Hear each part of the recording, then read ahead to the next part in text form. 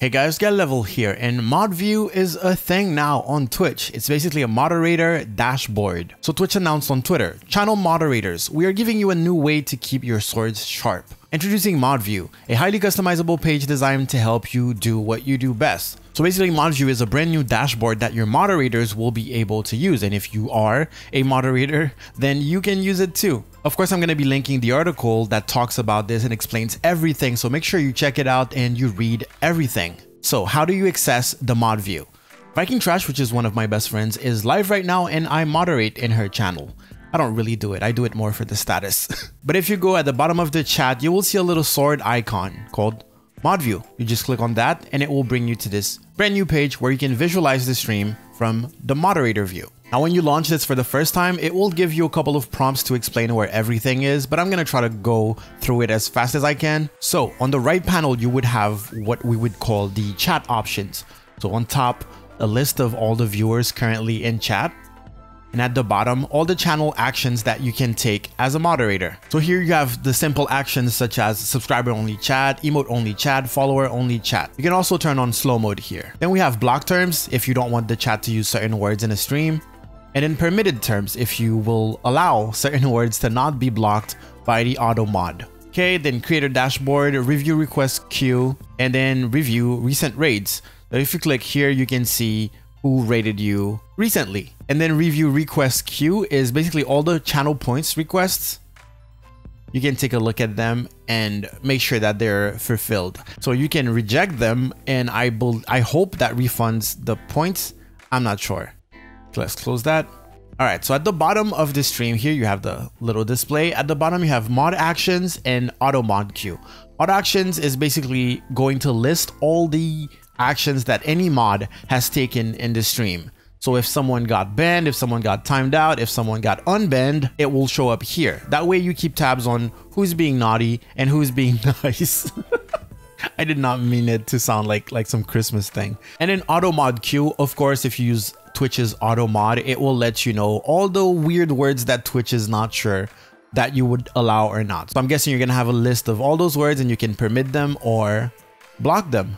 Okay, and then on the left panel, we have what's called the widget panel, I believe. So if you click on session, it will give you information on the session, how long the stream has been live for, the video quality. Well, it's kind of bugged now. It's supposed to say live, but it's saying offline. And then how many people are watching. If you click on the sword, it will tell you who are the active mods, but it also shows you the inactive mods.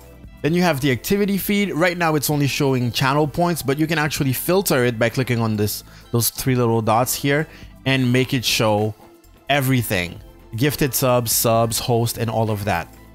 And then you have the whispers, basically the whispers that people send to you. I'm not gonna click on it because I don't want to show the DMs that I get, but it's your personal DM. So if someone from the channel is DMing you or any other channel, that is where you will find it. Now, if we click on here, there's other channels you follow. It means from this page, if you want to go check other channels that you moderate in, for example, I moderate for the Running Mans, it will show up here. And since you can only get the mod view for one streamer at a time, this is an easy way of switching in between those channels. I will probably show you a little bit later. Then here you have edit mod view. This is where you can really customize, like you can have a dark team or I'm sorry about that. But basically you can add or remove some widgets. And as you can see here, the widgets right there, they have a little cross on top of them, and you can get rid of some if you don't like them. Let's click on the arrow to go back.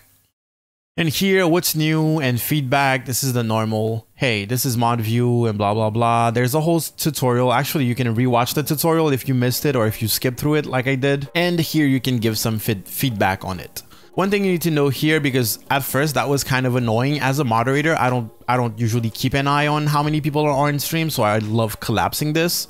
Boom, that's how you do it. And then you'll have that little square thing here to expand it, okay? That way it looks more like the normal Twitch page. Another thing to note is that if you click on those three dots, you can really customize everything to filter what it's showing. You can also pop them out. If you have multiple screens, you want different things to be on different screens. Or you can also minimize to dock. And the dock is this on the left. So now it became an icon. Minimize to dock. Boom. So if there are some things that you're not using, there's no need for you to have them on screen constantly. All right, let's switch out the channel. So I'm going to click on here and then click on a different channel that I mod. I haven't showed up in a while. Oh my God, I've been so for 58 months. I'm going to refresh because this is kind of weird. I don't have the widgets. There you go. Once it's here, one thing to note is that you can move a lot of those. You can see here, like if I wanted to move it or whatever, keep it in the middle.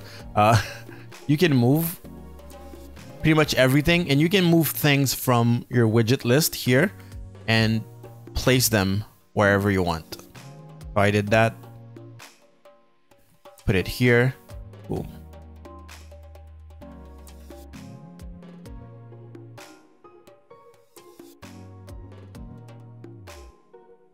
And basically really shape it the way you want it to be.